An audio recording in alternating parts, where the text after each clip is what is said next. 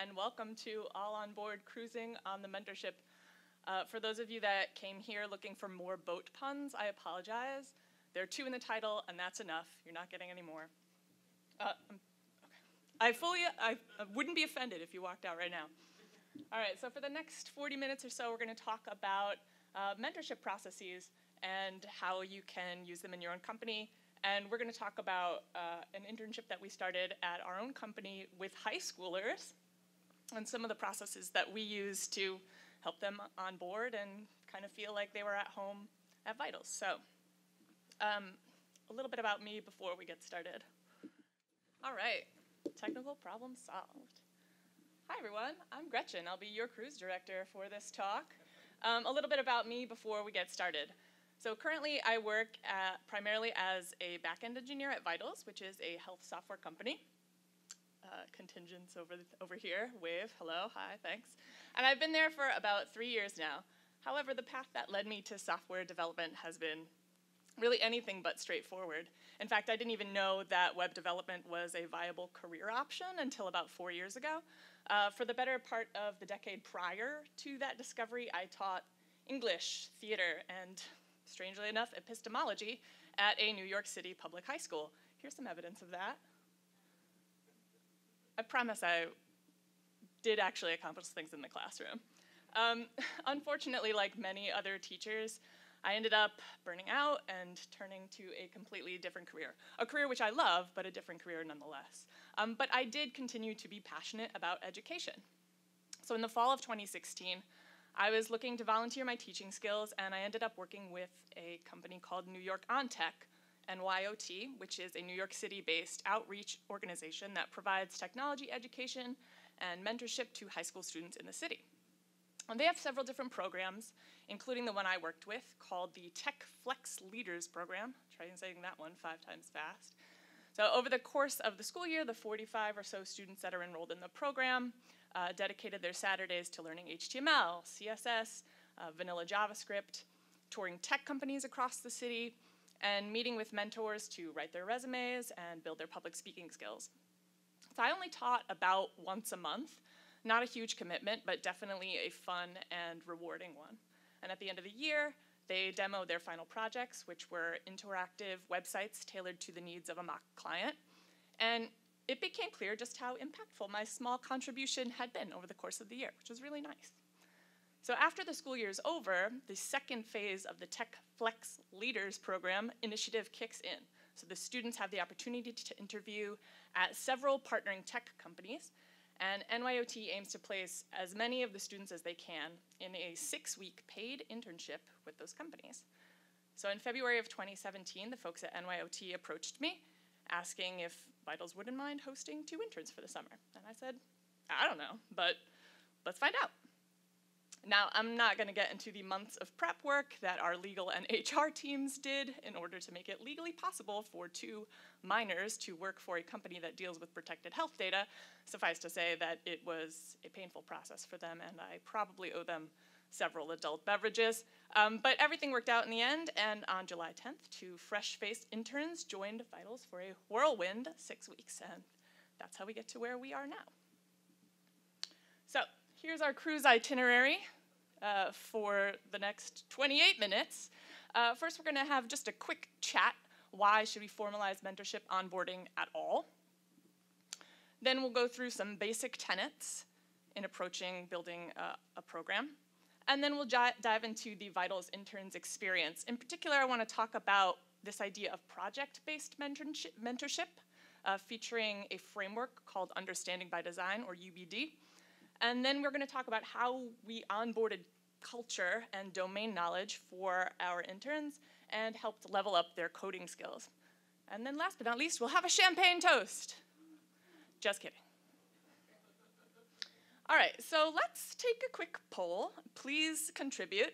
Raise your hand if you think mentorship is a good thing. Wow, 100% of the room. I was hoping that would be the case. I mean, why would you be here otherwise? All right, now raise your hand if you think that it's important for workplaces to have established mentorship programs. Okay? These results shouldn't be terribly surprising to anyone, and good news, most social scientists and HR teams will agree with you. There is no dearth of resources that will tell you how important mentorship is to a mentee, to a mentor, and obviously to a company as a whole. So some highlights. For the mentee, mentorship can bring about personal growth and make a career path clearer. And when a person develops solid relationships within an organization, they're more likely to be an active part of that organization's culture and want to grow with that organization. For the mentor, well, generally people who mentor others within an organization tend to be more satisfied with their jobs and more committed to that organization. Not to mention, placing someone in a mentorship role allows them to stretch their skills as a leader, which is important, especially in small organizations where leadership roles may not be readily available. And finally, companies that offer mentorship programs tend to have higher employee retention rates. Providing a solid mentorship program implies investment in your employees. So it's a win-win for everyone. Finally, just out of curiosity, raise your hand if your current workplace offers mentorship opportunities. Okay, so fewer hands in the room, but not as few as I thought, which is a good sign. And just for the record, as much as I love Captain Holt, I have some real issues with his idea of what good mentorship is. What's the point of secretly mentoring someone? I mean, it seems a little bit manipulative. Otherwise, he's a great captain. All right, some basic tenets before we dive into our internship story. Number one, there is no one-size-fits-all way to onboard an employee, mentor someone, or run an internship program. We're just gonna give some basic things that we did, and if you like them, use them, but by all means, it's not the be-all and end-all of mentorship. Number two, there is no hacky way to do this. Good onboarding and mentorship take thought and time. Worst way you can onboard someone, try to develop a plan on their first day. Don't do that. And last but not least, and this is probably the most important, is that be flexible. Adjust the plan as you go. Don't be afraid to scrap things that aren't working. And if you have some ideas about how you can add to someone's experience, by all means, incorporate those ideas into your day-to-day. All right, so let's meet the interns. First up is Paul. Paul is currently a senior at a boys' school in the Bronx. He loves video games and has participated in several video game-related hackathons. That was one of the reasons that we hired him over other potential interns. Not to mention, he has a great attitude, a really positive energy, just an all-around great kid. And our second intern is Serena. She's currently a senior at a public school in Queens. Unlike Paul, she didn't have any tech experience prior to joining New York On Tech, but what we really liked about Serena is that as a journalism student, her communication skills are top-notch, and she is a workhorse. We knew that if we gave her a task, she would get it done. And we thought these two would really work well together. So that's why we ultimately went with Paul and Serena. So we've got our interns, let the internship begin. Fun fact, this is one of only 3 pictures that were taken throughout the entire duration of the internship. You'll see the other 2 later on. If you do this kind of thing, I recommend documenting your process. All right, so project-based mentorship, and this is kind of like the biggest thing that I hope you take away from this talk. Project-based mentorship is what it sounds like. You're gonna assign a mentee a project with a clear end goal and a defined deadline, and then mentor them through that project. And then after the project is all said and done, you should have some formalized assessment process. For the interns, we already had our deadline set. They were gonna be with us for 6 weeks, and we wanted them to be able to demo their progress to the team at the sprint review on the Friday before their last week. So only 5 weeks to do this. And that's really not a lot of time, especially since they were only working 4 days a week. And we knew we were gonna supplement their experience with workshops and coding exercises. So in other words, this wasn't the only thing that they were gonna be working on the entire time that they were there. All right, so given that limitation, we chose what we thought would be a relatively straightforward project. So like many tech companies, we use HipChat, not Slack. And we've integrated a bot that we've lovingly named Dratus. We're admittedly a bunch of nerds who at one point were really into Battlestar Galactica. We use this bot to do various things, like deploy code. I ripped these, by the way, from our room this morning. Check and update client environment conditions, play a hacky version of Thy Dungeon Master, and et cetera, et cetera. We also use it to turn feature flags on and off for our various client environments. So although we had a task to list all of the features for a given client environment, what we didn't have was a way to see where one feature was enabled over all the client environments. So that was the project that we gave the interns. Write a script for Dratus, where is such and such feature active, that will return all of the client environments where that feature is active.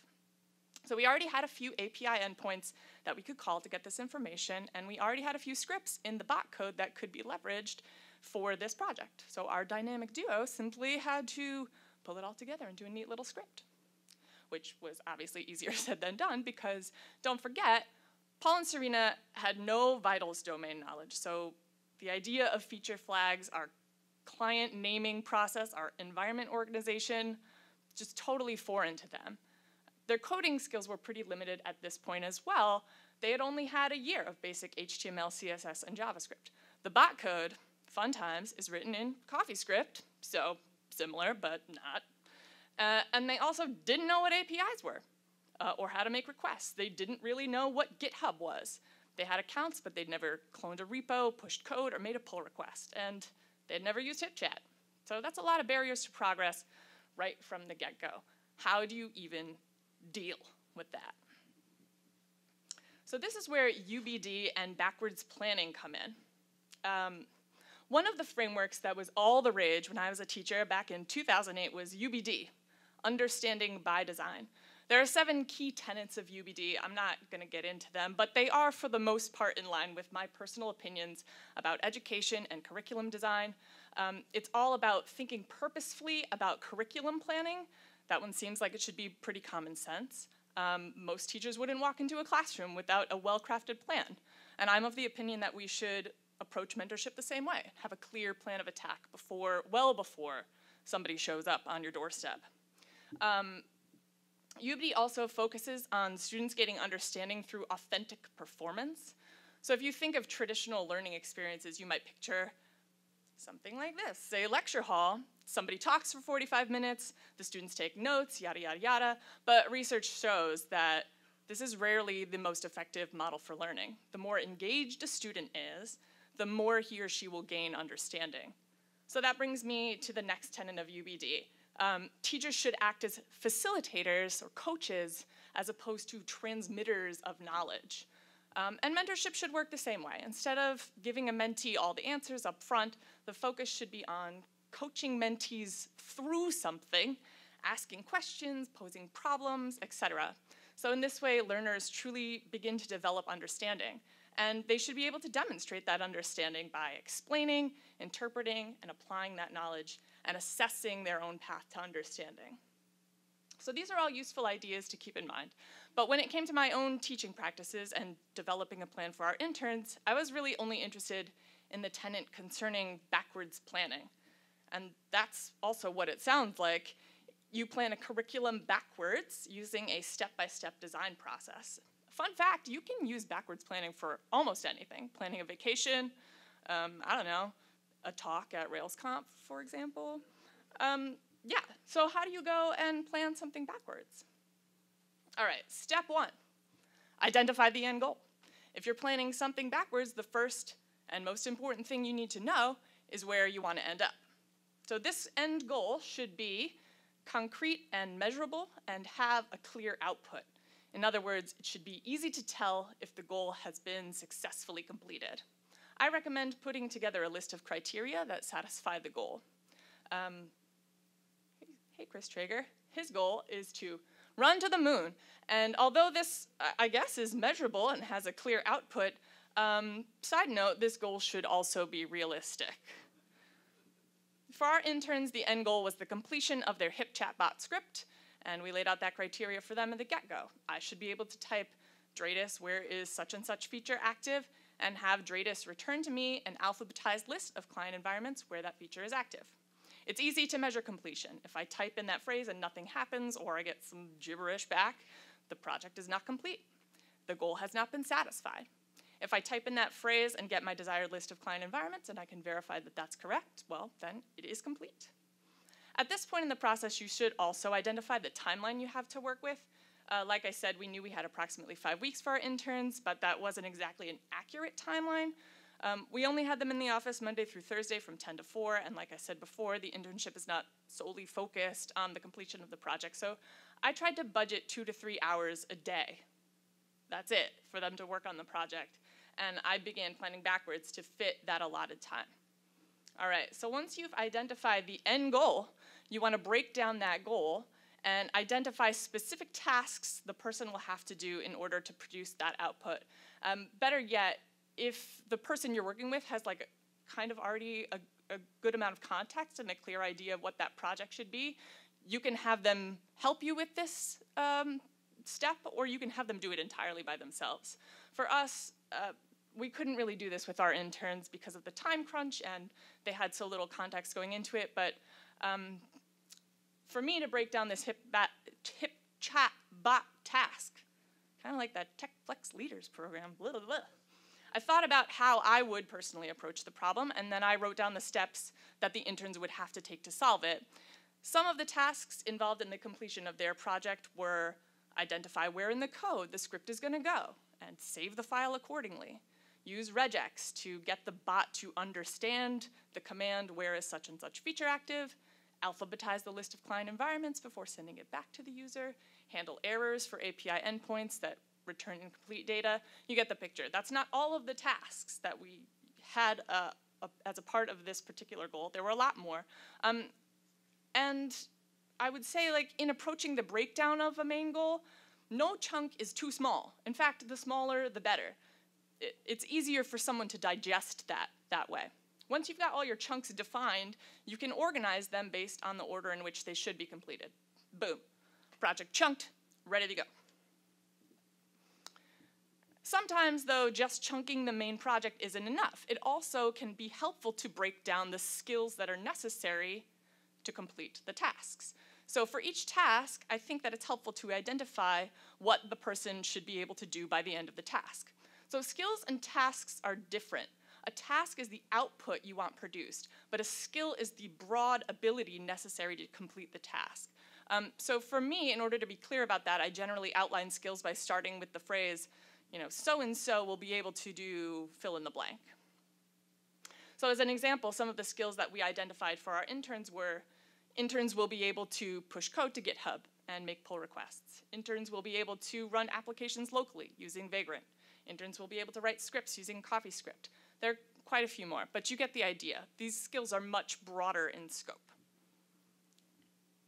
Step 4, scaffolding. Scaffolding is one of these terms that you hear a lot in education, so if you ever happen to be hanging around with a bunch of teachers and you want to seem cool, feel free to just bust this one out. It basically means to build understanding toward a goal in a meaningful order. With scaffolding around a building, you start from the ground up and build pieces on top of each other, and learning works the same way. You start with basic concepts and gradually add complexity.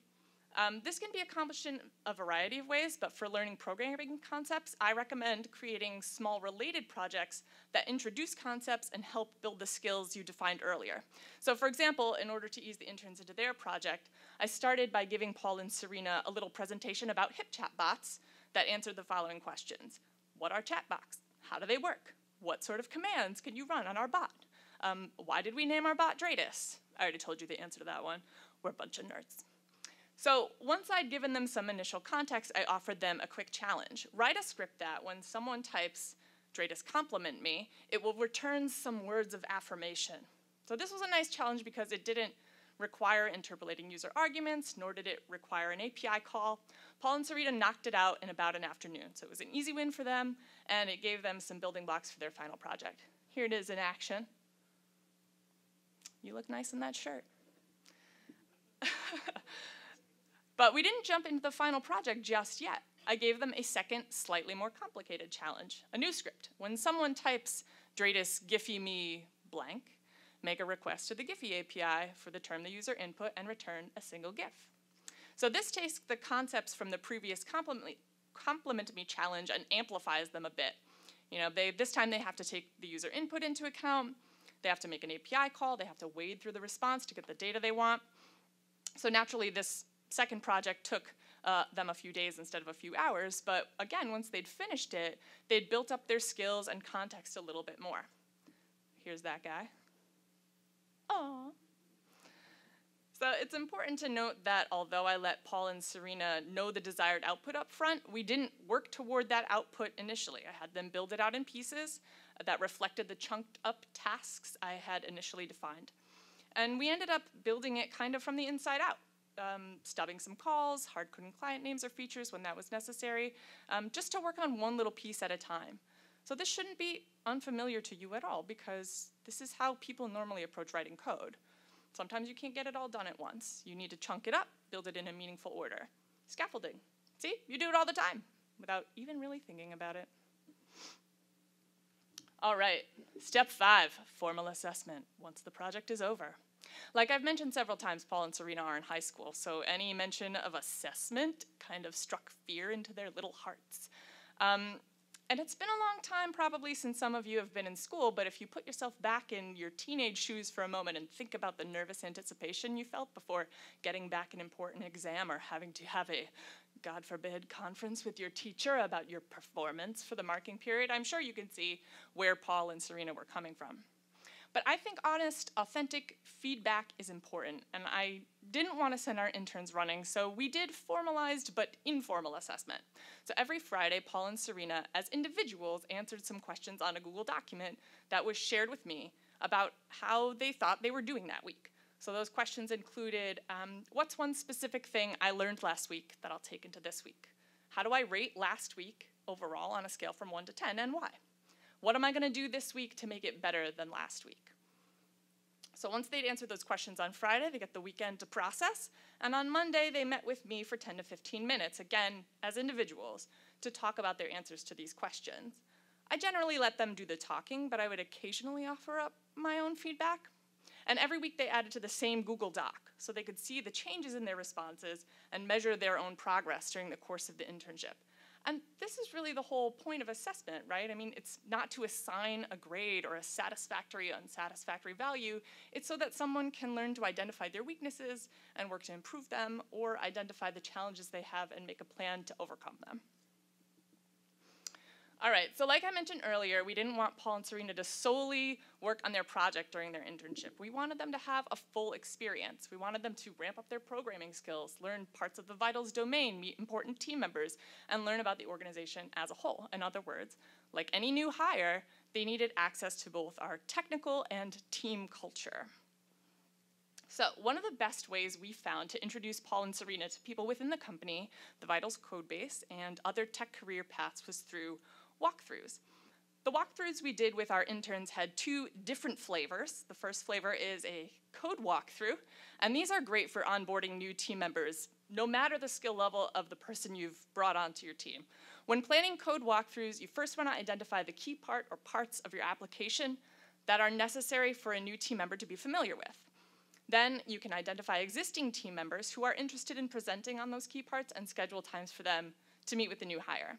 Ideally, these presentations will end with some sort of DIY section so that the person listening has the opportunity to cement what he or she has learned. So for an example, one of our devs, our UI devs, Christian, led Paul and Serena through a JavaScript testing workshop, and at the end, they wrote some tests, and they were feeling pretty good about that. The second flavor of walkthrough is a career walkthrough. So for these, we chose different departments within the company to highlight. So DevOps, UX, product, etc. Tech-related departments, but our interns wouldn't necessarily do any work for them. And we picked a few people that Paul and Serena could just shadow for a few hours just to get a taste of what a career in this field might look like. So remember how I told you that we only had 2 other pictures of the internship? Well, those came about during our interns shadowing our UX experienced person, Ilana, and here they are right now. Yeah. They walked around the office and asked some questions about some mobile mock platform they were building, and then they did some designy things. Great. Thanks, Ilana. As an added bonus, both of these types of walkthroughs build camaraderie and give low-pressure mentorship opportunities to people on your team and people across your company. So, as teenagers, Paul and Serena didn't always feel comfortable in a company full of adults. And this can be true of new employees too. I mean, not necessarily being like frightened by adults, but just that few awkward weeks when you don't really know everyone or know how you fit into a company just yet. So one of the ways we found that worked to bridge that gap was to schedule regular check-ins/chats with different team members. Every morning, we scheduled Paul and Serena, again, as individuals, to meet with a different teammate for 10 to 15 minutes. And we put our teammates on rotation, so they only checked in with our interns like once or twice a week. This was the easiest way to provide low-key mentorship opportunities to everyone on the team. And the interns found it useful too, because they were able to determine how they wanted to use that 15 minutes. Sometimes they approached those check-ins with problems they were having with code, turning the check-ins into kind of like mini pairing mobbing sessions. And other times they just used the time to chat and get to know each other. You'd be surprised at the kind of relationships and trusts that can build out of just 2 or 3 15-minute chats. And I won't say that Paul and Serena felt like 100% comfortable by the end of the 6 weeks, but I think they definitely loosened up a bit as the time went on. I'm sure you're going to hear a lot about this in the coming days, but setting aside times for new hires to pair or mob with their teammates on whatever the team is working on is crucial to developing team culture and disseminating knowledge about a platform. We actually didn't schedule times for our interns to do this. They were mostly pairing together. But we definitely do this with new hires. So Alina, hey Alina, who's in the audience right now, she joined Vitals in January. And if she doesn't mind my saying so, which she really doesn't have a choice because I've got the microphone, she's a beast, a really fantastic programmer.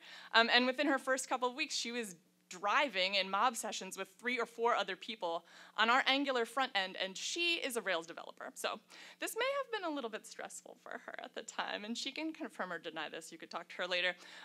But it definitely onboarded her quickly, both in terms of learning the app and getting to know her teammates. Right, Alina? Great. All right, the final component of the internship was finding ways to level up our interns' coding skills. I thought initially it would be a great idea to use Exercism, and if you haven't joined yet, you should. It's a great place to test your knowledge of coding languages and problem-solving skills, and it's got a great community for reviewing code and getting feedback on your practices. So I'd highly recommend it if you're looking for established ways to challenge mentees. Unfortunately, and we found out this pretty quickly, it was a little too advanced of a platform for our interns since their understanding of JavaScript at the time was so limited, and this actually is a great example of flexibility, because once we realized that Exercism was above their skill level, we scrapped it entirely. And I threw together some smaller coding challenges that I had used in previous classes to help them build their confidence with just the basics: iteration through arrays, manipulating objects, making API calls, etc. I tried to tailor them to littler skills that would happen later on in that bigger project that they were doing. Then I put those challenges in a public repo, had Paul and Serena create their own branches and make PRs against those branches. So that way they also got much needed practice using GitHub, and they were able to track their own progress. All right, the daily breakdown, last but not least. I think this is super important for if you've got people who are newer to the workforce, or if you have an internship or apprentice program. It really, really helps to make a schedule, put everything in a schedule, give them the schedule at the beginning of the week. Why? How many times have you started a new job and you're like, I don't really know what I'm supposed to be doing right now? And that might be a little bit better if you're a seasoned member of the workforce, but as kids, they needed to know from hour to hour where they were going to be, who they were reporting to, who they were meeting with. It really did help to put an actual physical schedule together for them. All right, so was it successful? All right, how did the project go? I thought about demoing this on Dredas today, but then I was like, I can't keep HipChat open while I'm talking because people will ping me about stupid things, like what they had for lunch. Not happening. So I took some screenshots this morning. So here's their project. Dredas where is cost active? Cost is one of our feature flags. Affirmative, the original GZ is searching for where cost is active. First, it outputs a bunch of errors.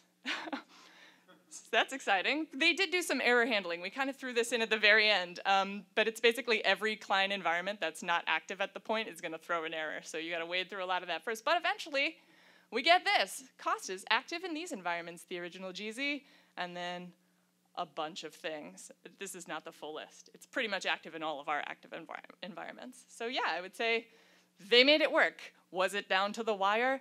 It absolutely was. It was their last day, and they pushed some final code to the repo at like 5:03. I was like, we did it! All right, so what did Paul and Serena think about their experience? That should define some measure of success.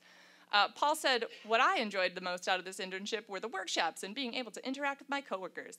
Not to mention, there was a kitchen where I could get whatever snack I wanted, so I didn't have to bring lunch all the time. All right, that's fair enough.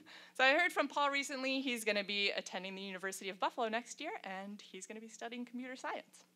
Serena said, working as a summer intern at Vital showed me firsthand that working as a team and turning to your team members for guidance and support gets the job done. She also inquired about working with us again this summer, which I thought was like kind of, well, all right, she liked it enough that she wants to come back. She also plans to study computer science, but she hasn't made her decision yet because she doesn't know if she wants to stay in the city or go out of state. But she's been accepted to a bunch of universities, and again, she plans on studying computer science.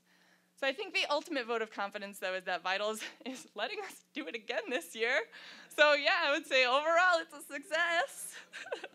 All right, before we go, I want to say, if you are in the New York City area, please reach out. I've got a bunch of swag and stuff up here, stickers and flyers. If you're interested in hosting an intern, becoming a teacher for NYOT, we'd love volunteers. It'd be really great if you could do that. If you want to be a sponsoring company, that would also be fantastic. Please come up and grab some of that swag. And last but not least, I have to thank Vitals, because without them, this crazy experiment wouldn't have happened at all. So thank you, guys. And I promised a champagne toast, so this is what you're going to get. All right, thank you.